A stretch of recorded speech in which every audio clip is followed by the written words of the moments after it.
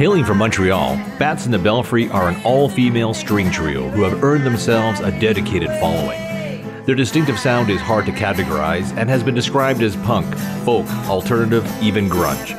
But they have their own unique way of describing their music.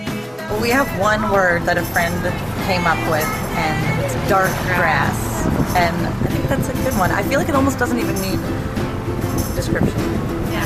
It's string music, and it's kind of dark, lots of minor key stuff. Yeah, lots of D minor, E minor. Yeah. Slow down.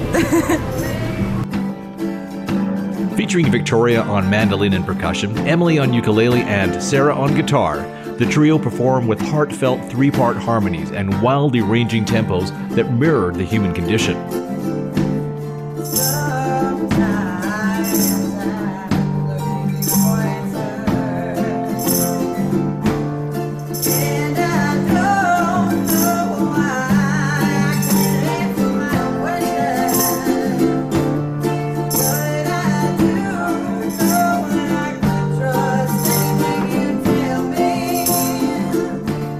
With over 30 shows booked across Canada, Bats in the Belfry packed up their Hearse and hit the road for their For Better or For Hearse tour, supporting their debut album, Hounded. Well, we started in Montreal, that's where we're all living right now, where Victoria's from, and that's where the band's based out of. And yeah, we've been on this tour for 16 or 17 days now. As you can imagine, crossing the country in a Hearse is bound to raise a few eyebrows.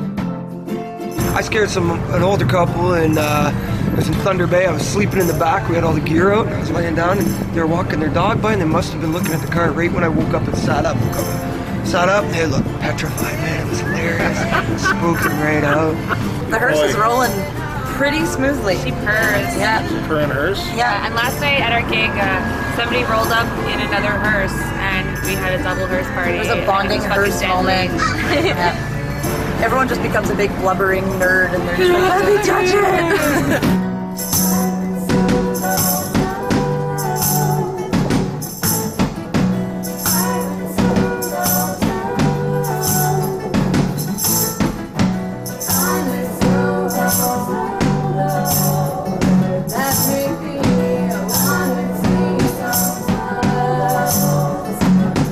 You can preview and purchase Bats in the Belfry's album Hounded at montrealbats.bandcamp.com.